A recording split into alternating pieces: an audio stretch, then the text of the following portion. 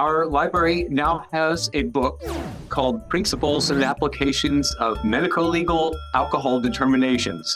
This is a book by Eric Widmark, and it was written in 1932. And we are thrilled to have this entire book by Widmark available to download from our library.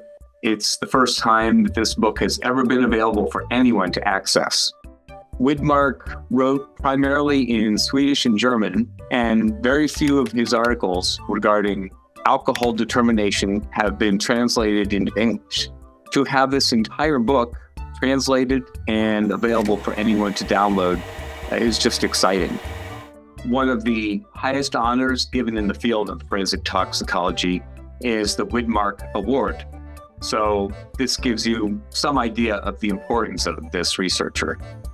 We're really happy to have this new book available. It joins quite an extensive and growing list of other historical documents that we have in the Research Forensic Library.